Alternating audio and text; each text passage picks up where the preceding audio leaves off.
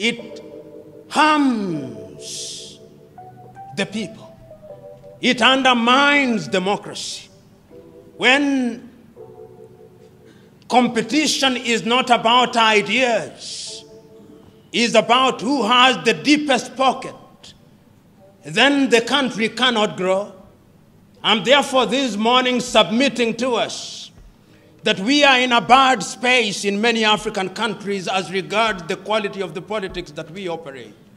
And it's not lost on me that in many African countries today, politics is about life and death.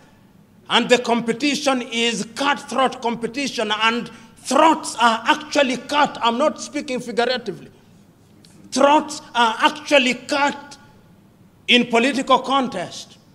Has it not been lost on you that in the recent past, in very few African countries, do you ever hear in many African countries that a loser has picked a phone and called the winner and said, "Brother, we had a good competition. The people spoke." The lingua franca after every African election is won. The elections have been stolen, they have been rigged. So in Africa, elections are either stolen or rigged. They are never lost nor won. And why? The reason is very simple. It is cutthroat. It is not a competition of ideas. It is a competition for occupying a lucrative casino so that the political office, the state house, or the government house is a casino where gambling is perpetuated on a daily basis. And everyone wants to be in control of that casino. So until the day that we are able, Mwalimu Nyerere saw these things. He said that State House is a holy place. He said, in Kiswahili, he said it better. He said, Ikulu ni mahali patakatifu. Ikulu ni mahali patakatifu. The State House is a holy place, and we must never convert it into a den of thieves. And one can extend that to Parliament. Parliament is a holy place, and it must not be a den of thieves. We must not build governments where we have Alibaba and 40 thieves. In fact, they are no longer 40. Since Alibaba went there, we now have Alibabas and many other thieves. Until we eliminate Alibabaism from our politics, we are going nowhere. And as I conclude, I want to submit to us that there are ways of ensuring that we eliminate commercialization from the political arena. I know that there are many things that have been done in different countries. There were times when we thought that we should limit electoral expenditure, which is a good thing.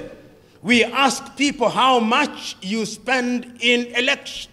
We know what it is that would be expended when you are a presidential candidate, when you are a member of parliament, when you are a councillor.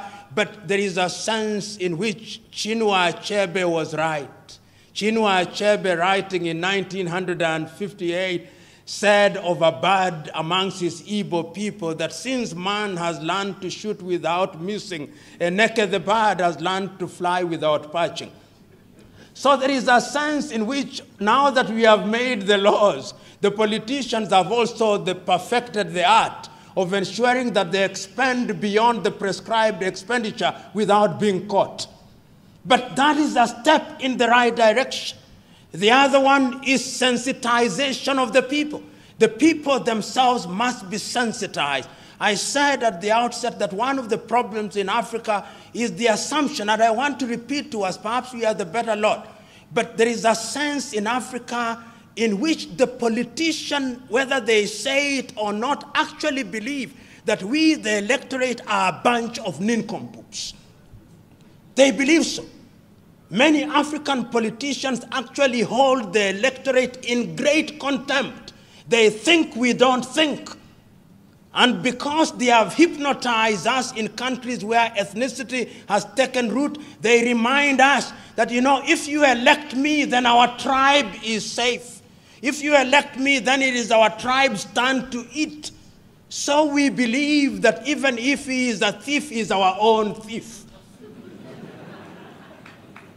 I'm saying that what we must realize, whether we are in Uganda, whether we are in Kenya or Ethiopia, what we must recognize is that going forward, when we don't have good roads, those good roads, when we don't have good roads, the bad roads will affect all of us. It doesn't matter which tribe you come from. When you can't get medicine in hospital, it is not because of your tribe that you'll get treated.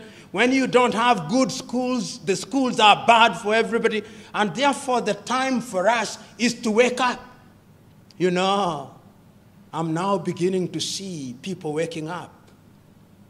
Look at what is happening in Algeria. The Algerians are telling their leader, oh, you may have been God's gift to us, but even the gods are now tired.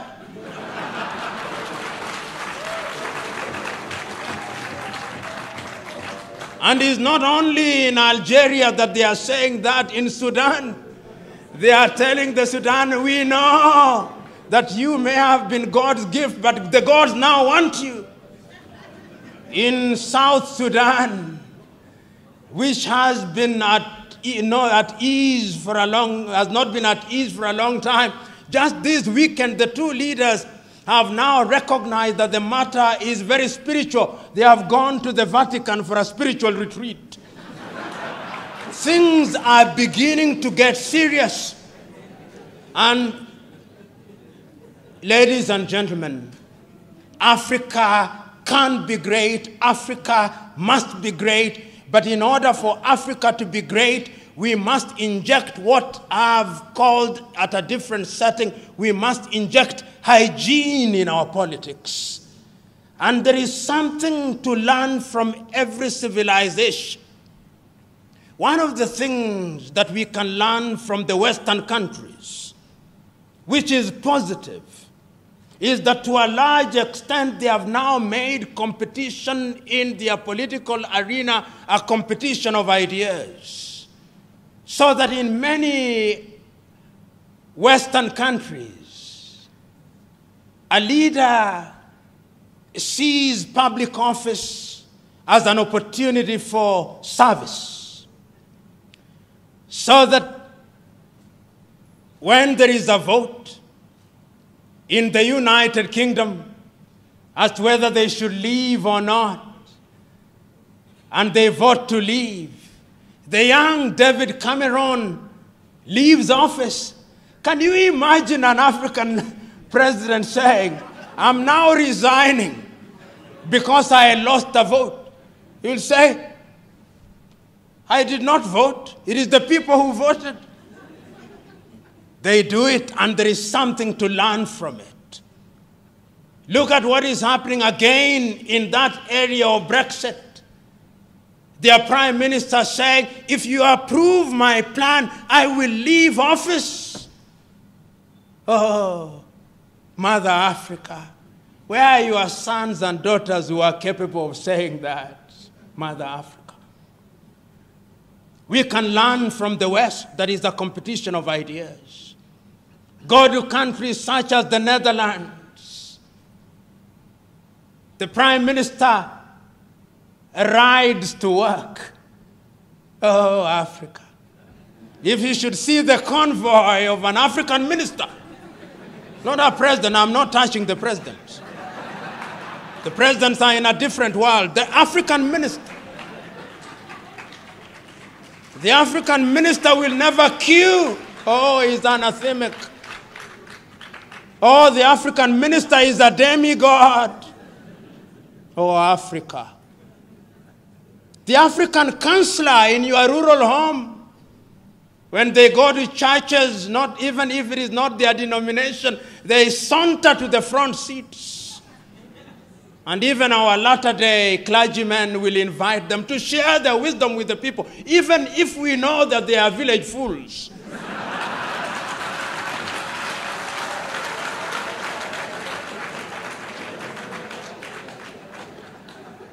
If there is anything that we must learn from Western Europe, is that they have gone through enough problems and they are capable of organizing their affairs, and they have demystified political leadership.